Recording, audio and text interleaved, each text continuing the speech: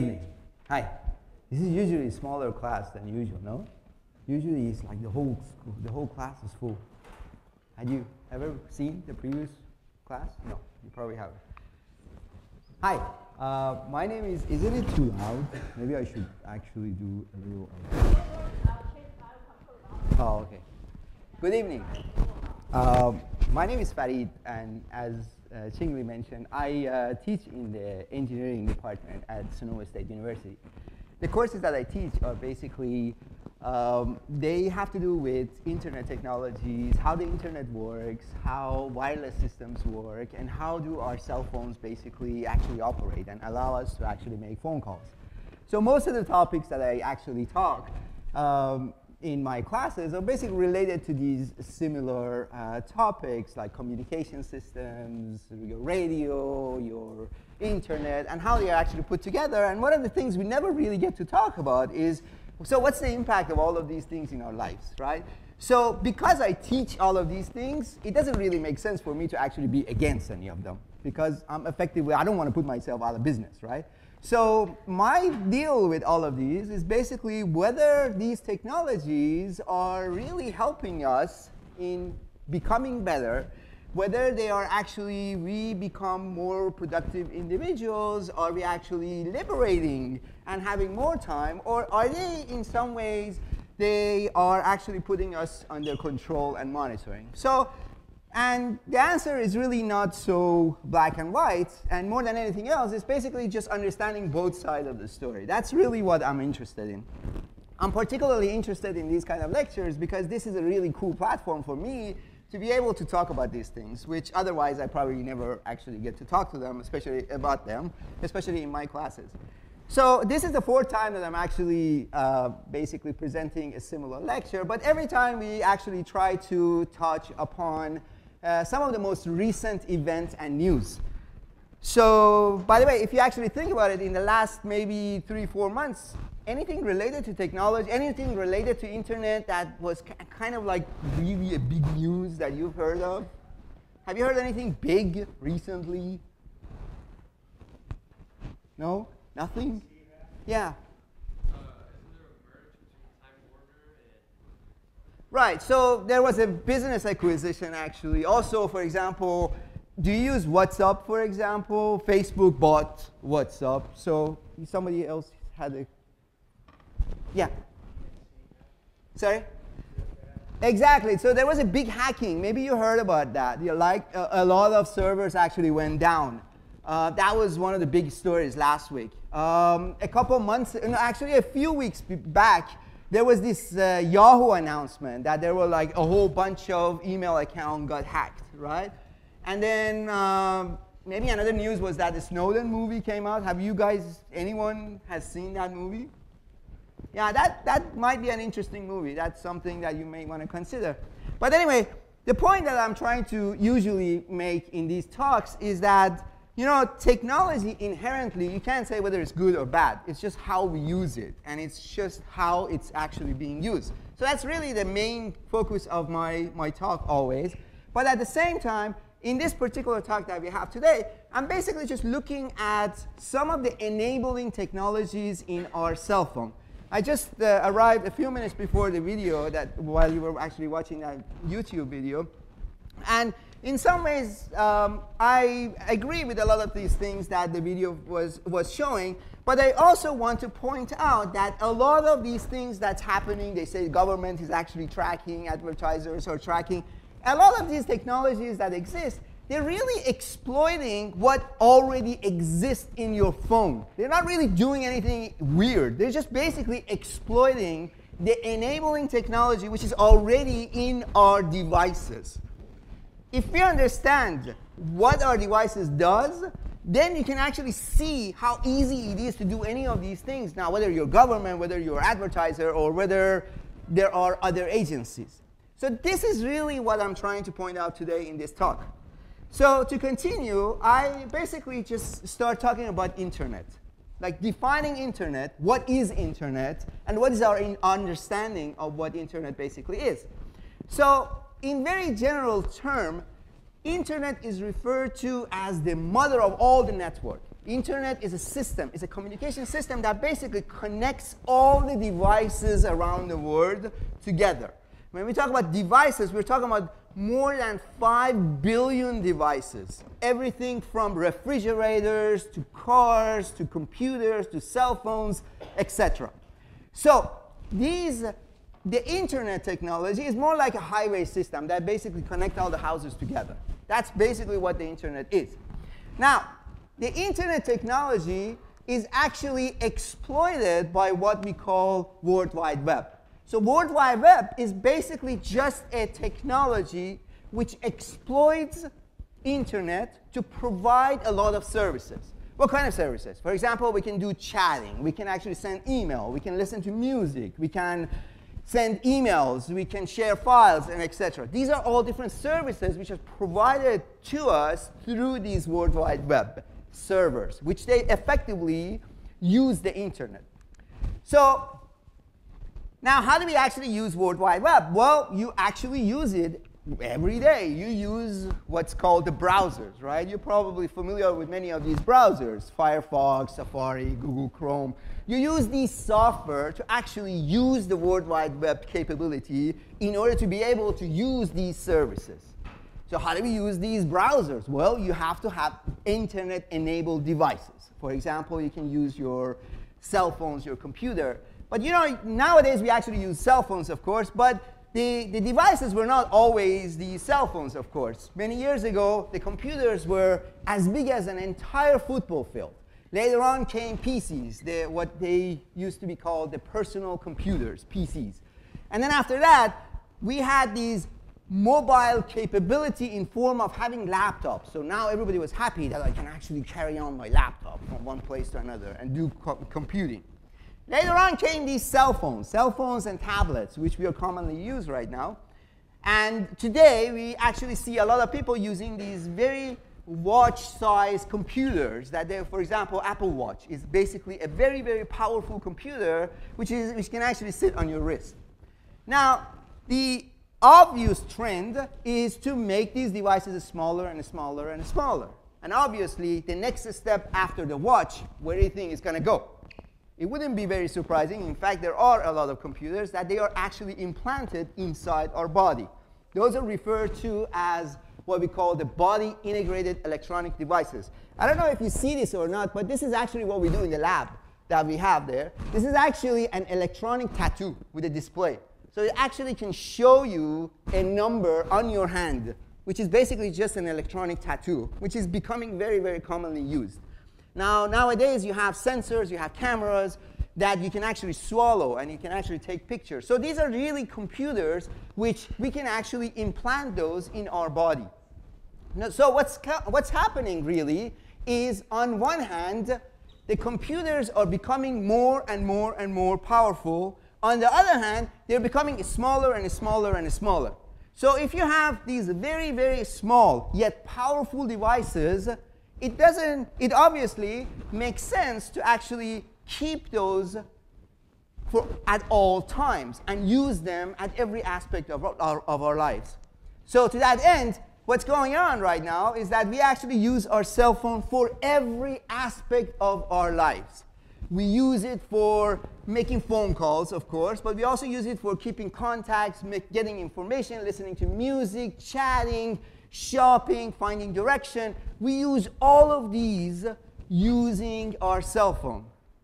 Not surprisingly, in a recent survey that they did, they found out that 60% of us will stay away from our cell phone only 1 hour a day. 1 hour a day.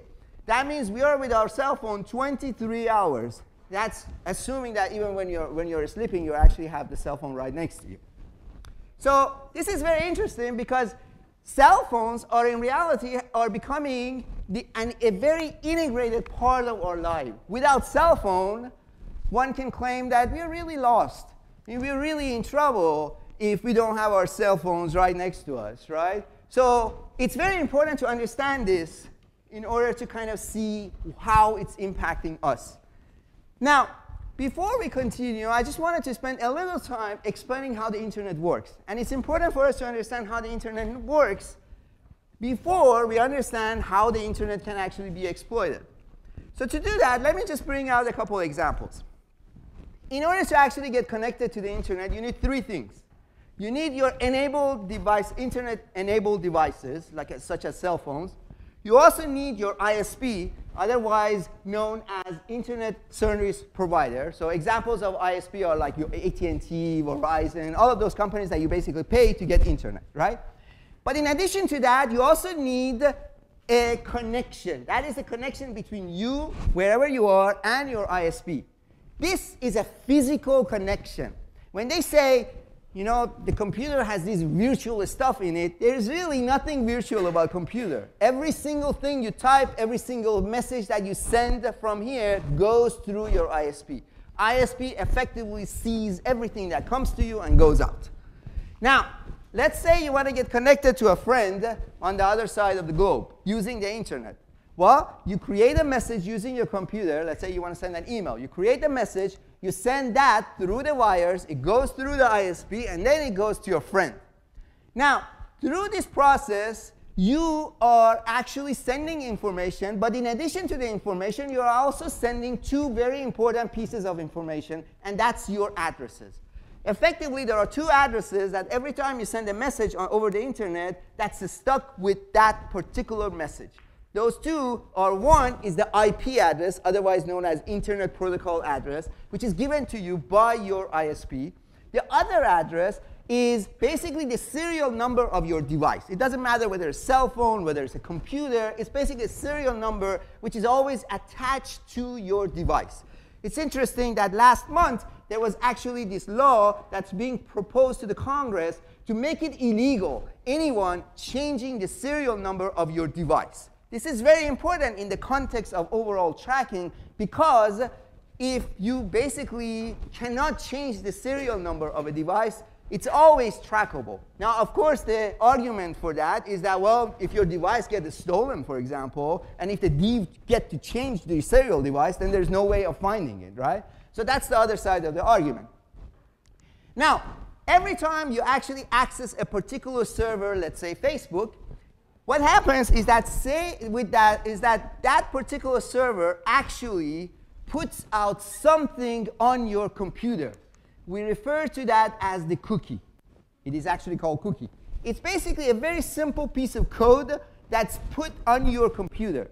So next time, when you want to actually contact the same server, now you send your message, but the cookie is also attached with that message. So the cookie and the message, which it also contains your IP address as well as the serial number, it's actually being transmitted from wherever you are to wherever you're trying to reach, such as, for example, save Facebook page. Now, if you look at the whole thing kind of from a very top level, you kind of see that in order to get connected to the internet, you need this ISP.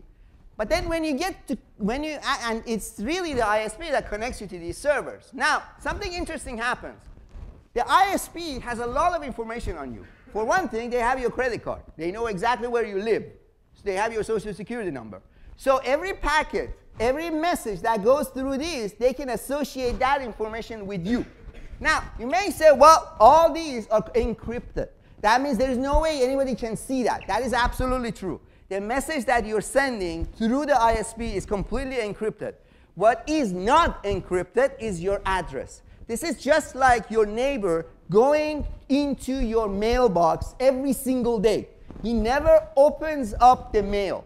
But what he can see, what he will record, is just where you're sending your mail to and where is it coming from.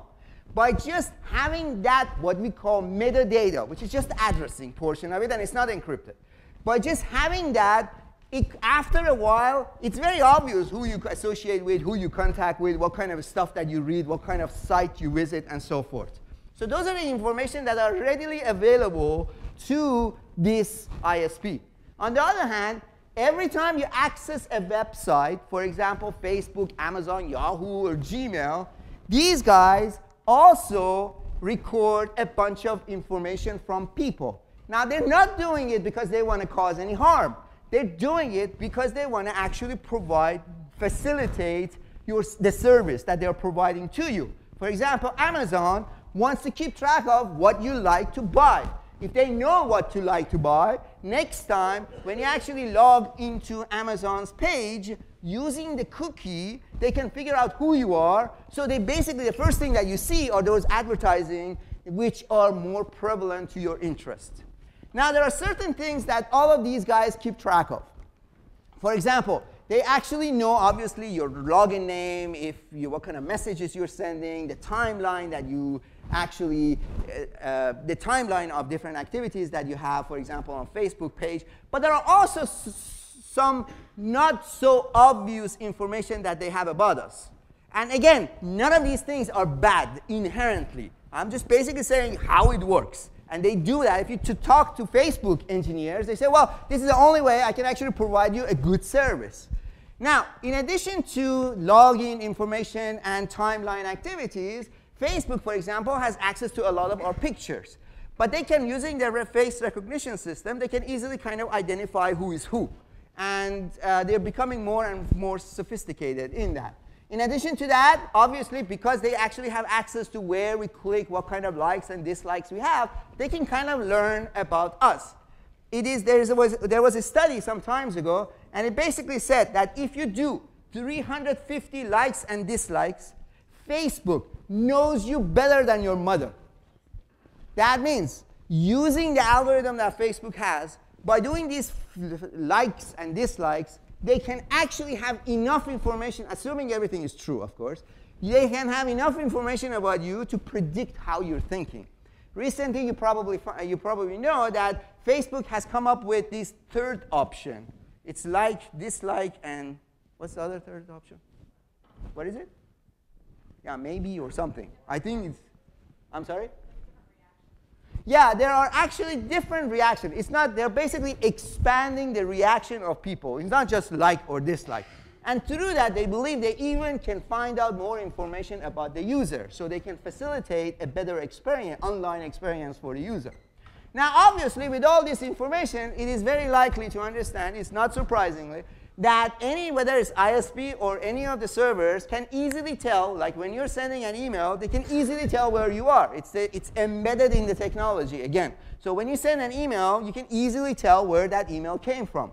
A few years ago, I had a student, actually, that apparently her husband at some time sent her these emails that, honey, I'm stuck at home, at work, and I can't come, for example. So the email, she actually traced the email, and she found out that every time the husband, is actually sending that email, he happens to be in a bar in downtown Santa Rosa. So it's very easy to actually track any emails to see where it's coming from. Of course, since 2 years ago, many of the servers are actually blocking that information. The location information inside email is no longer readily available to any user. Now, I want to point out a new concept, which is also important when we actually get connected to the internet. And that is the concept of finding the IP address. So as we said, let's say, for example, I'm trying to access Facebook.com. That information needs to go to the ISP. The ISP gets that request that, hey, this person wants to get connected to Facebook.com, for example. Then what happens is that the ISP doesn't really know what Facebook.com is. This concept is very similar to going to the library. When you go to the library, let's say you're looking for a book, let's call it, for example, Kingdom of Injustice. You go to the librarian and you say, I'm looking for Kingdom of Injustice. What do you think will happen next? What happens after you ask the librarian, do you have this book or not? What do you think the librarian will do? They actually have to go to the directory, right? They say, check the computer, check the directory. So when you check the directory, what do you get? You get a call number, right? So all the books are there, the titles are there, but each title is associated with a call number. That's how you can actually go to the shelf and pull out the book, right? So in the internet world, that's exactly how it is. Facebook.com doesn't really mean anything. It's just like the title of the book. Really what we need to find out, in order to go and be able to find the book, we need to have the IP address. So there is actually that directory that actually helps us to find the call number for every book, and it's in the library. That directory in the internet world is called the DNS. which stands for domain name server or domain name system. This is the guy. So every request that basically you send to your ISP, let's say I want to check, for example, Twitter. I want to send a Twitter. I want to listen to music, and I want to listen to Pandora or Spotify. That request goes to the DNS, and DNS comes back with a call number, otherwise known as IP address. That IP address, now that's available, the ISP is going to use that IP address and actually go and find where Facebook.com is going to be. So a couple of weeks ago, last week, or this week actually, last week, something happened. You know what happened is that all of a sudden this server, which is actually located in the East Coast, all of a sudden experienced something really weird. And that was millions and millions and millions of requests all of a sudden. They overloaded that whole server. So how did that happen? It's kind of like going to all of us from here, run to the library, and each one of us start asking for a book from the librarian. What do you think will happen to the librarian? I mean, she's going to get overloaded, and eventually she's not going to do anything. She's not even going to give any of us any book. Do you agree? So this is exactly what happened to this over the East Coast. What happens is that millions of devices started sending these requests, dummy requests, to this DNS server. So the DNS server got really, really overloaded, and it stopped working. It says, I can't take this thing. So as a result of that, the DNS was not able to send any IP address back. So you couldn't get any call number. You couldn't find out the address for the site that you were trying to find. Therefore, the ISP could never actually get to the site that you're looking for. Therefore, over 1,200 servers were unreachable, simply because we couldn't find their address. Spotify, Netflix, Twitter, Facebook, all of those were affected, particularly in Southern California and around East Coast. So the cell phone technology works very, very similar to the internet. The only big difference, however, is the fact that in the cell phone technology, in the cell phone world, instead of these computers, we actually use these handheld devices. Now the thing is, the handheld devices have some extended capabilities. For example, if you actually open up your cell phone, you don't really see much. You only see a few pieces of metal. But this guy, who happens to be the brain of your cell phone, on this guy, you will see some interesting features. And there are 4 of them that are very interesting, happen to be very interesting to me. In particular, one of them is a GPS. The other one is a GSM antenna that actually allows us to get connected to the tower, to the cell tower, and talk. Another one is a Wi-Fi antenna, which you go home and you get connected to the internet using Wi-Fi. And finally, the Bluetooth antennas. Now, these 4 technologies are really, really, really cool, really interesting. I mean, I teach courses on every one of these, and each one is actually a whole course, right? They even have graduate version of that. But here's the thing. The thing is, these technologies, even though they're really cool, but there are some weird stuff that's going on inside them. There's some weird embedded features that we have to understand those. Now, let's talk about GPS first. Well, you all know GPS is basically used for figuring out where the location is. Obviously, GPS is basically communicating with a satellite. It uses triangulation, and it actually pinpoints where you are.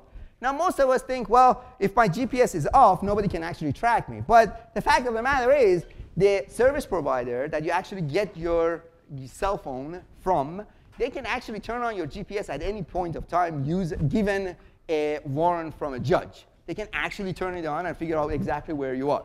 But even if you break your GPS, by the very fact that your GSM antenna is on, even though you're not talking to anyone, as you're driving from one tower to another, by triangulating these antennas, they can actually figure out exactly where you are, even though you're not talking. But the way this thing, the GSM antenna works, is that as you, right now, if somebody could listen to all of your cell phones, each of your cell phone is saying, hey, I'm Jason's phone, I'm Jason's phone, I'm Jason's phone. Somebody else is going to say, I'm Mary's phone, I'm Mary's phone. So your phone right now in this room, they're all screaming their names. So if, as soon as you actually get out, now they're going to scream louder to other cell towers. This is how we can actually pick up the phone at any given time and actually make a phone call without a delay. Because that's the only way. Because even though we're not using our phone, but our phone is actually trying to make connection with the cell tower. And that's exactly how, while we are actually not using our phone, but the cell phones are actively communicating with the cell tower, and through that, they can figure out exactly where you are located at. So there is actually a location tracking using the cell phone. Now, in addition to the GPS and GSM, there are two really cool technologies also embedded in our phones. One of them is a Wi-Fi. The other one is low power energy Bluetooth. So the same way that GSM is constantly shouting the serial number or the name of your phone, the Wi-Fi and Bluetooth is also doing exactly the same thing. You may think, well, nobody has their Bluetooth on unless they're listening to music.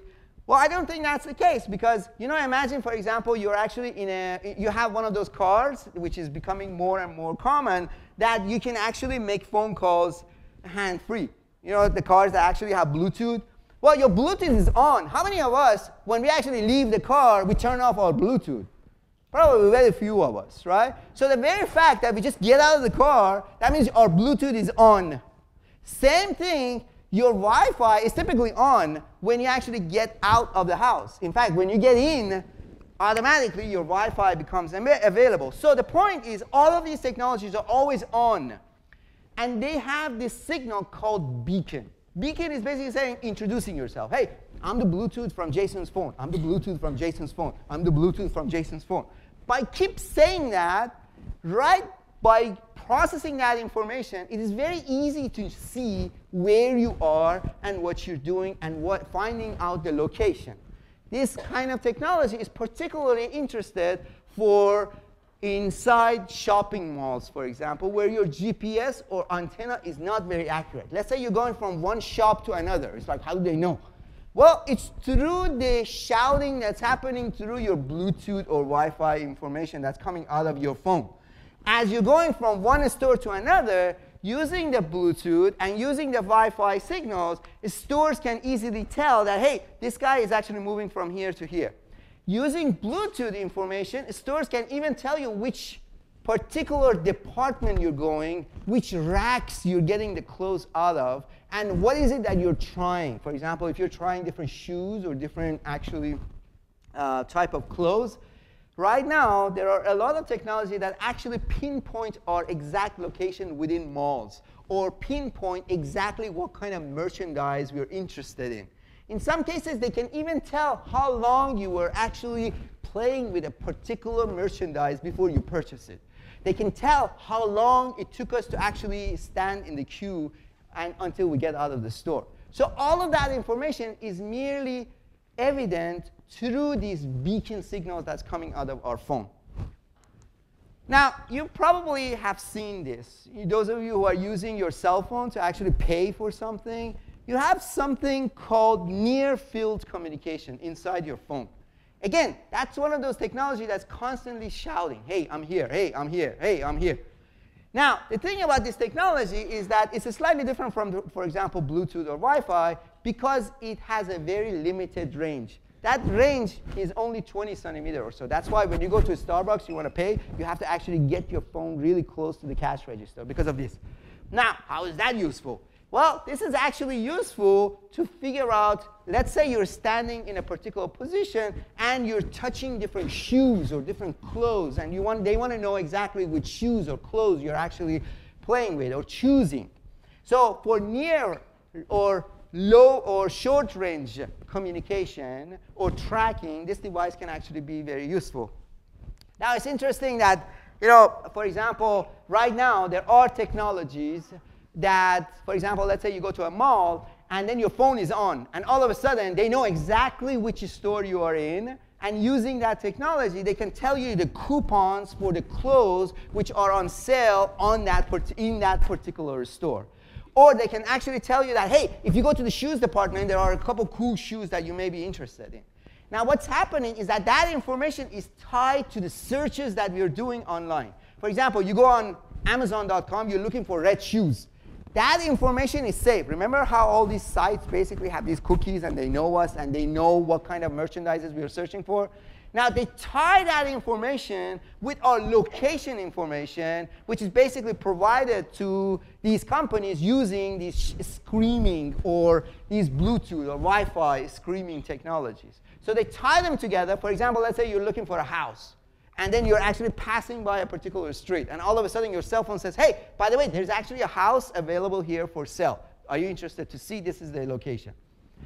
Now, one of the cool places that also these kind of technology is being used is at the airport. And you might have actually seen this. I happen to go to Houston a lot. But in Houston Airport, for example, there is actually, you can see a sign like this. It says estimated waiting time at the security check is so long. You're like, how do they know that? Well, you know what? They actually use the signal, the beacon signal coming out of our cell phones in many cases. And using that, they can actually see how long we're actually standing, for how long it took us to actually go through the queue.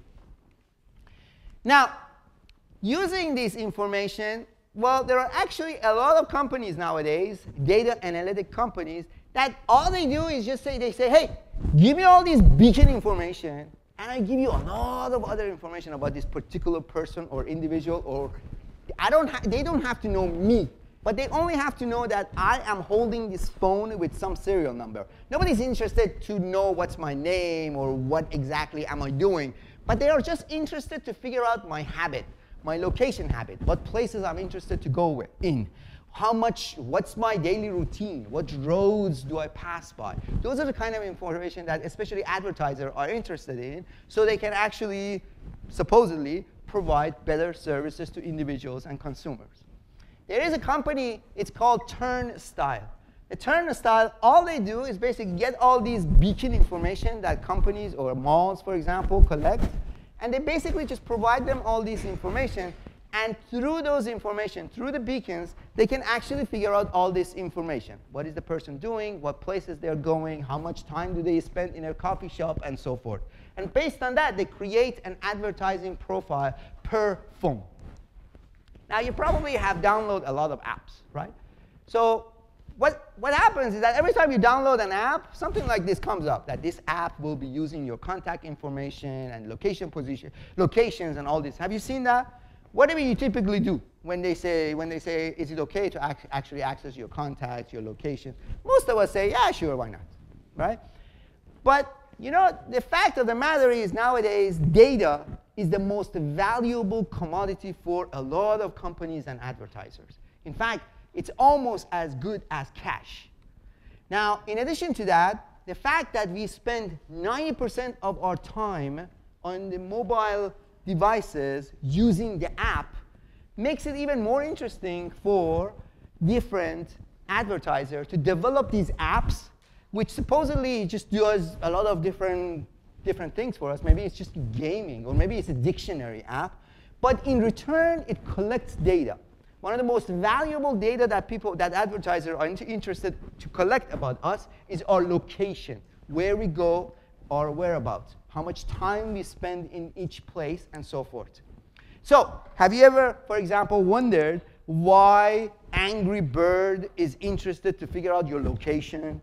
Or why Angry Bird is interested to figure out your contacts? Well, the whole point behind Angry Bird is to make sure that you actually play with something, but at the same time, they get the data out of you, right? And it's not, again, this is not a vicious thing against us. It's just basically by getting the data, they claim, the companies, advertisers, are claiming that I can provide you better and more sufficient, facilitate better service. That's their reason. Now, the problem, however, with many of these apps that we just kind of blindly just put on our cell phones and just start using is the fact that they actually introduce us to a lot of security vulnerabilities. A study by Hewlett-Packard last year actually showed that when you actually download an app, you put yourself in 97% of times because these apps effectively decrypt a lot of the information in our cell phones. Perhaps one of the most probably heard example was the case for Starbucks, the earliest Starbucks application that came out. So what happened is that the Starbucks gave us this application that we could actually pay for our coffee, but it turned out that when you actually install the application, it actually makes all the information available to anyone else to steal it out of our phone. So with respect to their account for the Starbucks. For example, someone could actually see how much money we have in our Starbucks account, and they could actually get all that login information. So the point is that a lot of these apps, unfortunately, they are done in a very lousy way, and which compromise the security inside our phone. Maybe one of the most interesting apps I've ever seen is this guy. This app, actually tells you how much you walk a day, how much you sleep, how much rest time you have, how much you're driving during the day, how much you actually stare at a particular thing. I don't know how they can figure all these things out. But at the end of the day, when you sleep, it actually gives you a number. That's your productivity day. That's the productivity number which is stamped for that day. Now it's really cool because like let's say I want to look at my productivity over the last month and I get 30 numbers and every day I can see, oh, my productivity on Sunday was great. On Monday, my productivity all of a sudden went down because I had to go to work, right? Now imagine, for example, your boss is interested in that information. Do you think it would be available to your boss or to your supervisor to see that kind of information? I mean, would it make sense, for example, all of a sudden your boss says, hey, can I get this information from you? Well, you probably think, well, no, not really. But you know what? A couple years ago in Maryland, actually, the Department of Corrections started asking for password to the social media from their employees. And they said, well, if you work here, you got to show us the password to your Facebook. Well, granted that after a couple years, currently, in fact, almost 12 states, it's illegal to actually ask for the password to anyone's social media.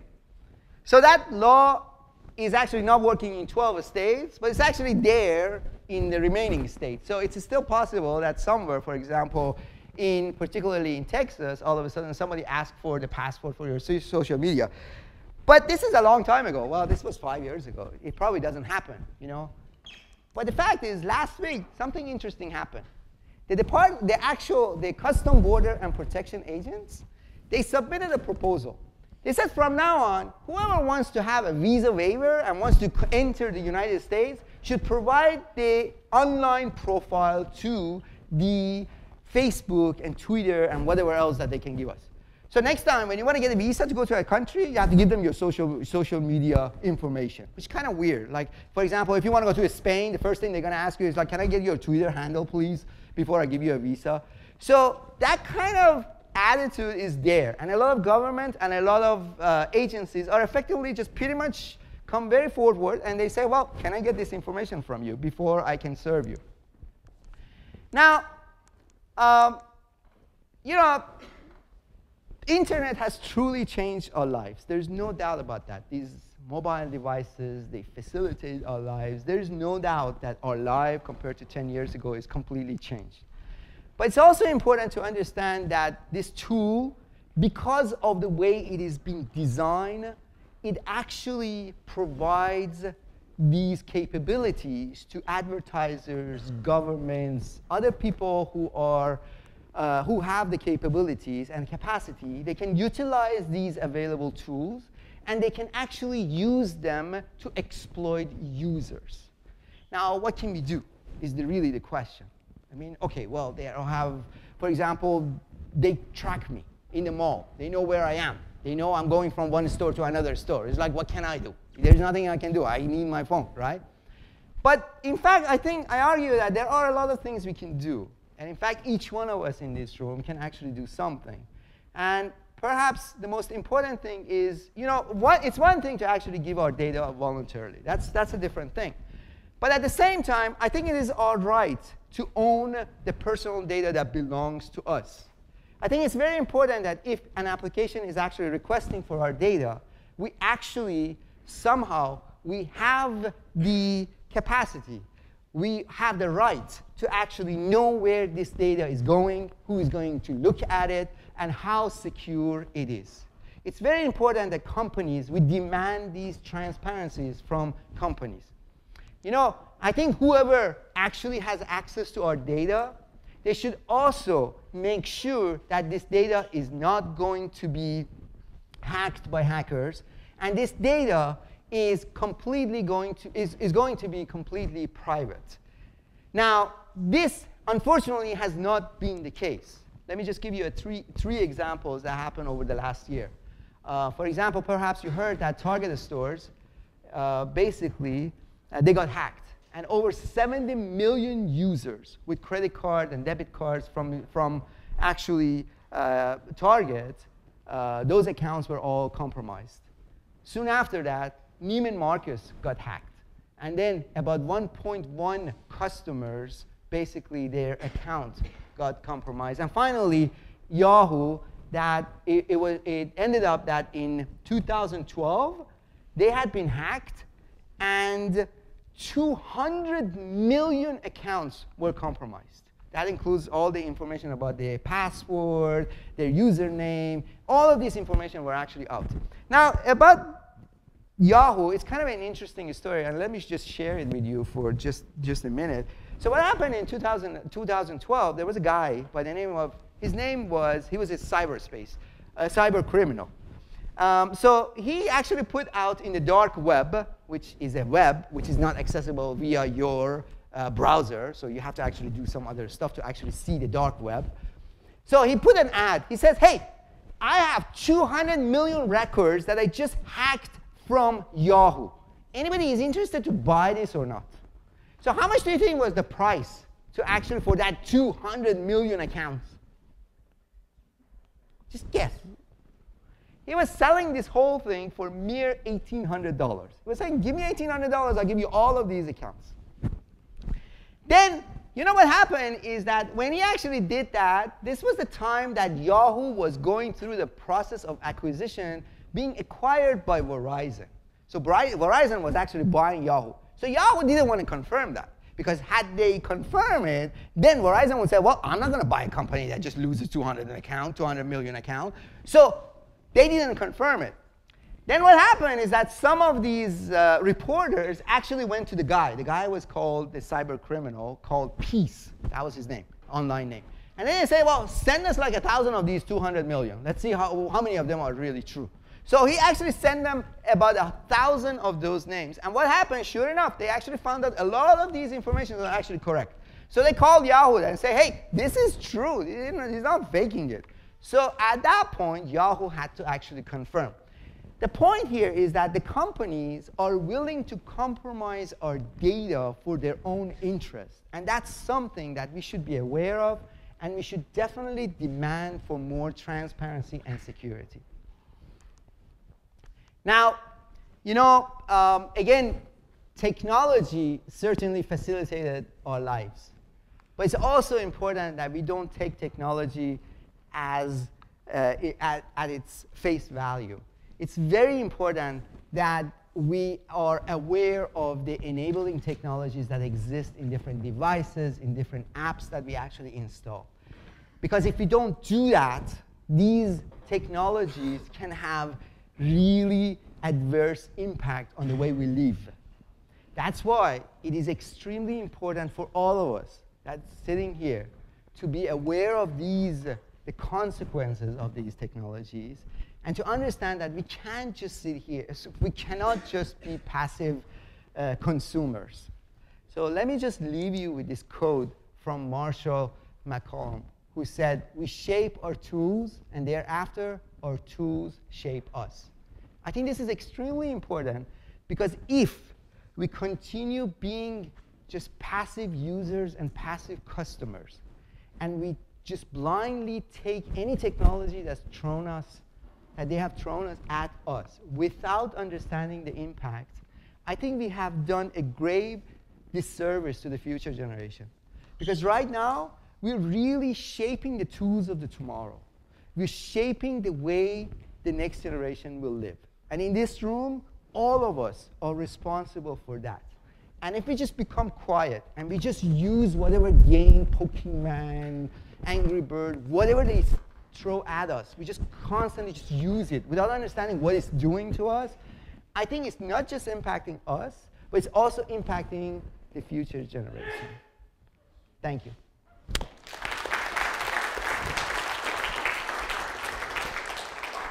So,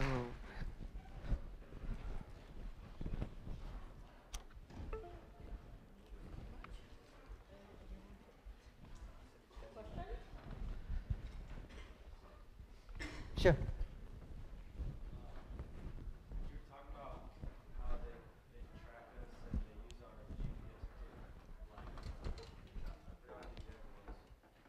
How do they track us? To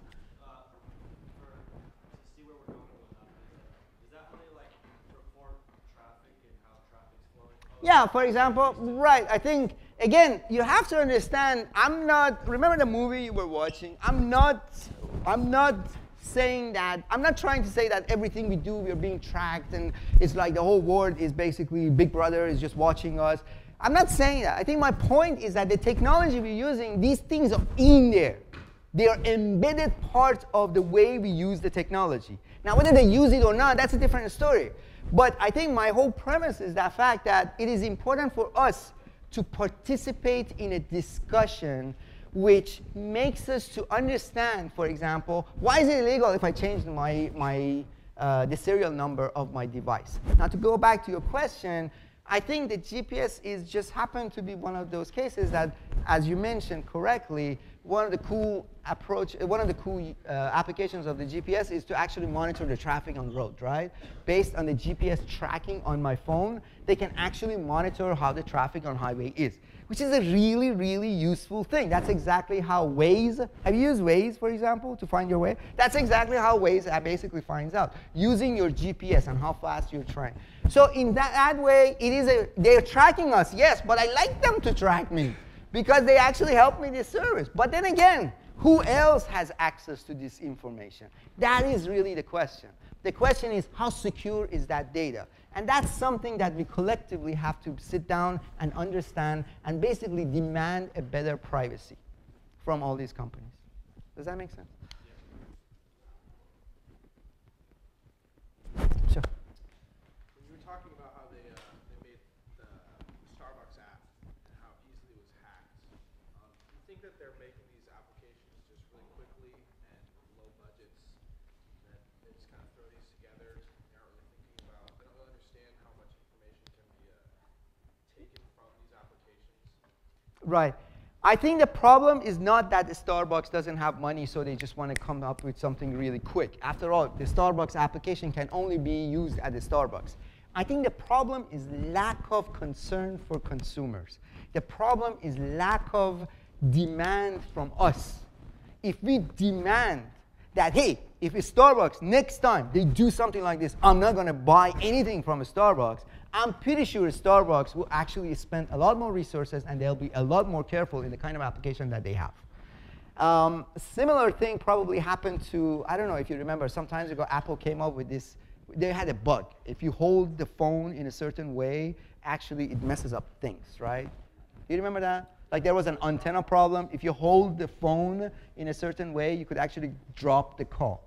So one of those things, I mean, that was a big deal. But what happened is that we actually demanded better product. And it was through that actually made sure that something like this never happened. If we never demand anything, if we don't care about our privacy, if we don't care about the kind of information they get from us, and we don't care about what they do with it, then they don't really feel they're accountable to anything. They say, well, I'm sorry. I'm going to make sure it doesn't happen again.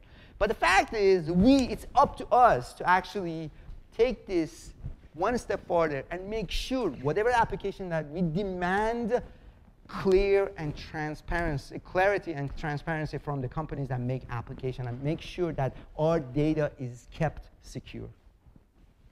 Did I answer your question? Sure. Sorry. So you were just saying that we demand transparency. So we as a collective whole, we as lawyers in court, we as companies who are responsible we as individuals in the first place, I think every one of us that are in this room, it's very important for us, for example, that when we actually get an app, we understand, first of all, we ask, if it's a game, why is it looking for my location, for example? Who is this company sharing my information with?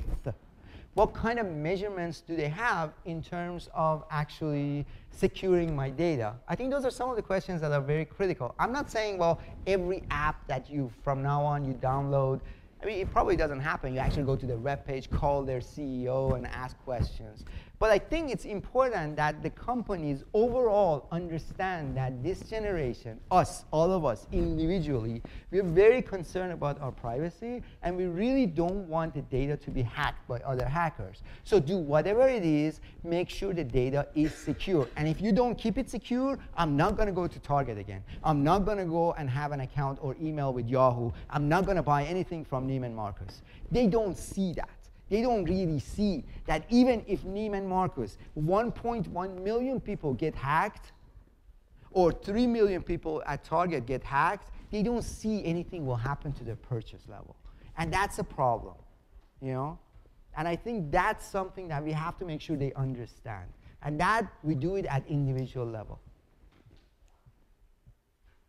Yeah?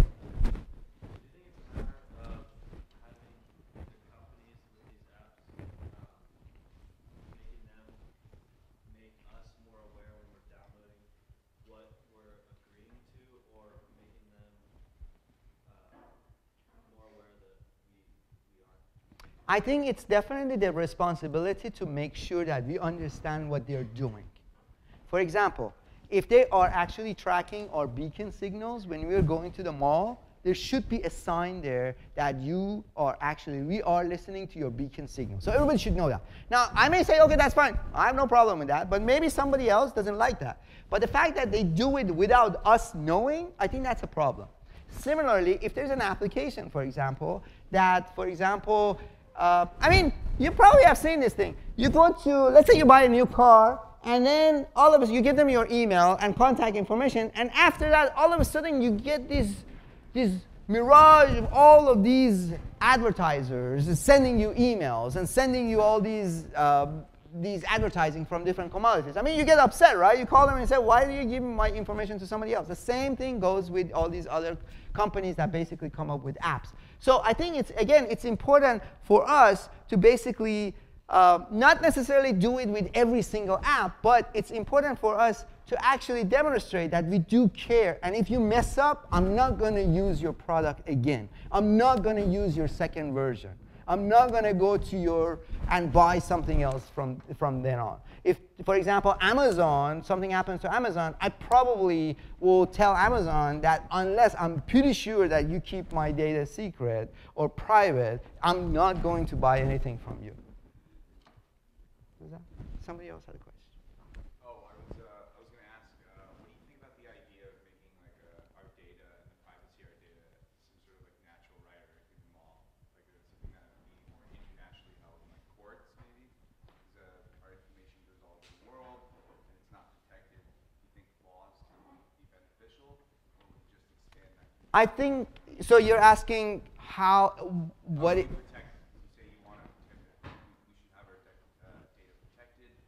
Right. I'm wondering, what do you recommend? So let's just, I think, to really understand, and I don't know if you guys do any projects or not, but maybe one really interesting project is to actually look at the privacy acts that are in place in Europe versus the privacy act in the United States. Just compare those. And you realize that privacy acts in Europe, they are much more effective and much more rigorous in terms of making sure consumers' privacy is protected. For example, if I have a data that somehow you collected my information, and let's say a year from now, I realize, hey, I really didn't mean to give you that data. Now I want it back. In the United States, there's no way you can do that. In Europe, there are actually provisions that you can actually get your data back if they don't want it, or you can wipe out your digital data. In US, it is almost, not completely, but almost impossible to actually get rid of the digital footprint. Because you basically give the company your entire data, and from then on, it's theirs. They have the ownership. Whereas in Europe, for example, there are provisions which the consumer can actually ask for its data back, or it can actually wipe out the data. So these are some of the things that really, as individual, we demand and we expect governments to actually help us to succeed and gain those rights. What kind of rights? Those are the privacy rights that we are actually demanding. That this is my data. So if at any time, at any point of life, if I don't want you to have it, I want to have it back. So yes, I think we have to demand it, and it's up to the government to actually do things like that. And remember, governments do stuff like that. Child labor was one of the things that governments actually stepped out, and they said, hey, from now on, no children should be working. 40 hours a week was one of those things that was actually set by the government. There are a lot of things. For example, seat belts are basically, those laws are made by the government. So the same way, I think it's understandable, it's feasible to think that governments can actually pass law to protect consumers. And stuff like that are being happened. I'm just saying perhaps by demanding more, there could be more laws to protect consumers. Sure. Go ahead. I was going to say, don't you think it'd be pretty difficult to get the government to pass a law on something like that, considering how much they benefited more than anyone else? Well, I think one of the things that happen is maybe an example, the example that exists in Europe, for example, could actually be one of those cases that, yes, they may benefit from it, but at the same time, ultimately, governments are supposed to protect consumers. And in many cases, of course, depending on who gets elected in the next election, things may actually change a lot, right?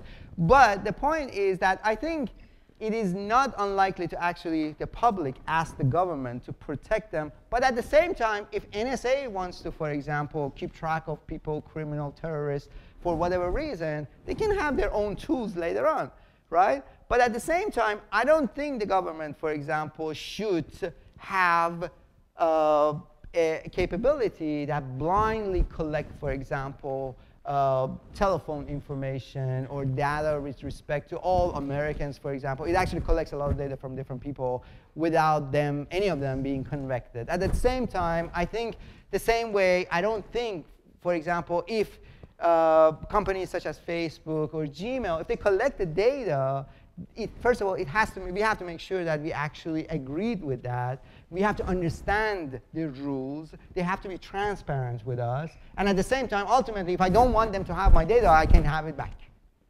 I mean, those are the things that I think we should really make it clear. And unless there's a demand again, they're not going to do anything. And I think collectively, I think we can actually create a very strong platform to demand these kind of laws. Sure. I was curious if either you know of any software or do you think any is going to be developed that would make it for like a VPN for your phone, so that can protect you on your own, right? Sure. Yeah, there are actually a lot of software actually for VPN. You can actually buy those. You can install those. You can even put VPN on a browser. In fact, there's actually a site. It's called protectyourass.com, by the way. You can actually go on that site, and it creates a VPN. And what happens is that every time you use your browser, it can protect you. So no cookies will be installed. Nobody can tell exactly where you are. So it hides your IP address. Yes, there are technologies like that. But you have to understand that whatever technology you use, it has a creator. That creator also knows how to bypass that, right? So it's really the game of cat and mouse. Somebody designs a technology, somebody makes a technology better than that. Somebody actually comes up with something better. So it keeps constantly evolving. So for example, even if you're using VPN, it's still hackable. It just depends on, yes, maybe I can't do that. Maybe no one at this school can do it. But I'm pretty sure like FBI or someone in NSA can do that. So the point is, it's not so much about technology. The technology can always be broken one way or another. It's the fact that you shouldn't do that. You should not, as government or, for example, advertisers, you should not go and collect data on me without my permission. I think that's the key that we have to actually stress. Does that make sense? So that makes sense. Is the protectyourass.com, is that for it's basically a web page with actually ads. The name might have changed because they recently actually, the site actually was bought by another company. But you can actually find a similar website. But does it apply to phones as well, just like it would? no, this is, no, I don't think at least the tool I've used, it doesn't really apply for a phone. But you should be able to find VPN for phones. I mean, there are available. Yeah. I have some tricky questions. Sure. I think the logic question would be, what did we lose as people who use technology if somebody actually take our information away from us, right?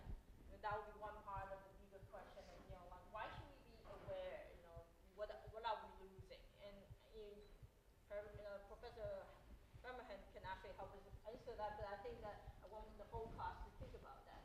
Another part will be, the various different way that we can actually interact with hackers. Like, say, for example, there is a news about a couple who used baby monitors, and then it turns out that somebody was able to hack the baby monitor so that the person is actually interacting with the baby when the baby was small, right?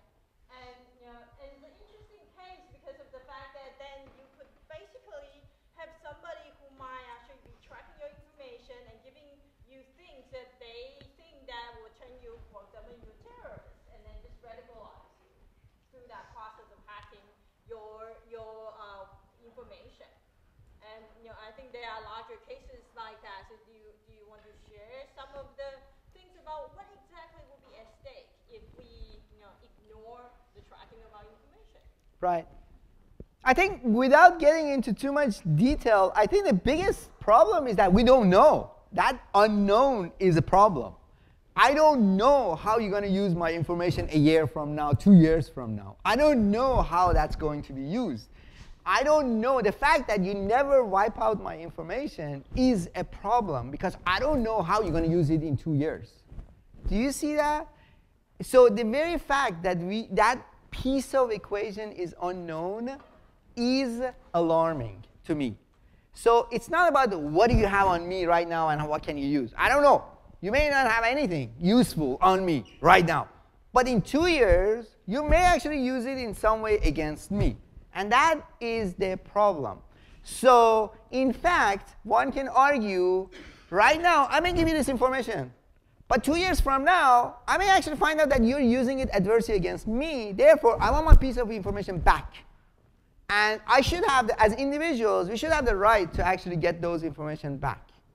Or, for example, right now, when you delete an email, it doesn't really get deleted. It actually stays on their server for 90 days. That's what they claim. For example, any email that you actually delete from Gmail or Facebook, it actually stays by their own account.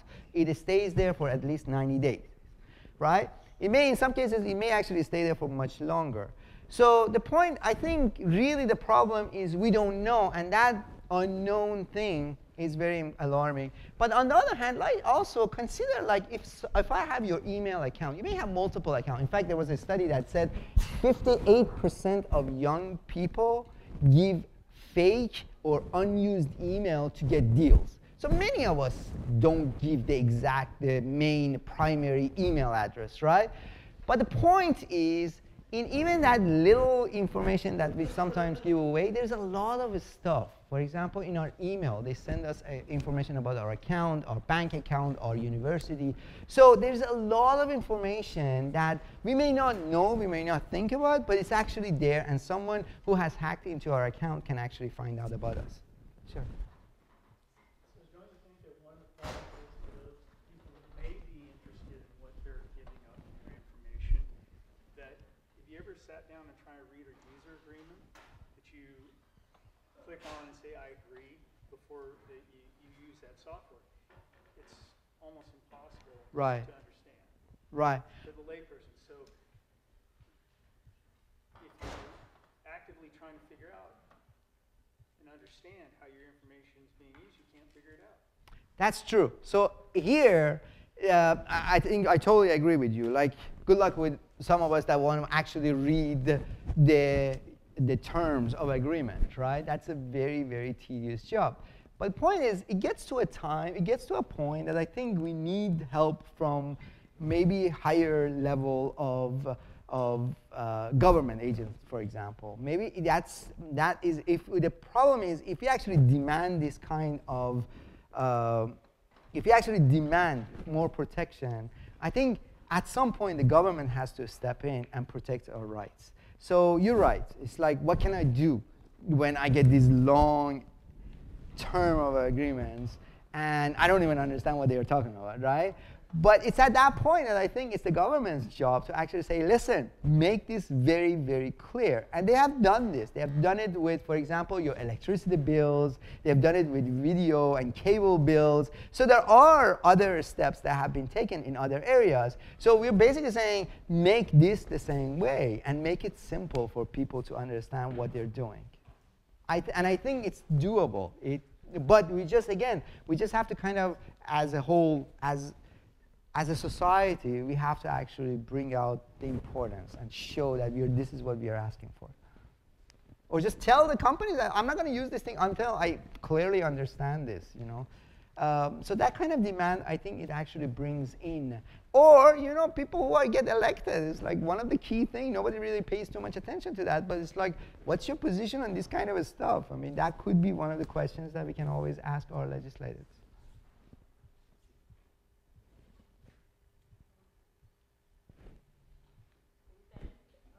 Are we good? Thank you. Thanks.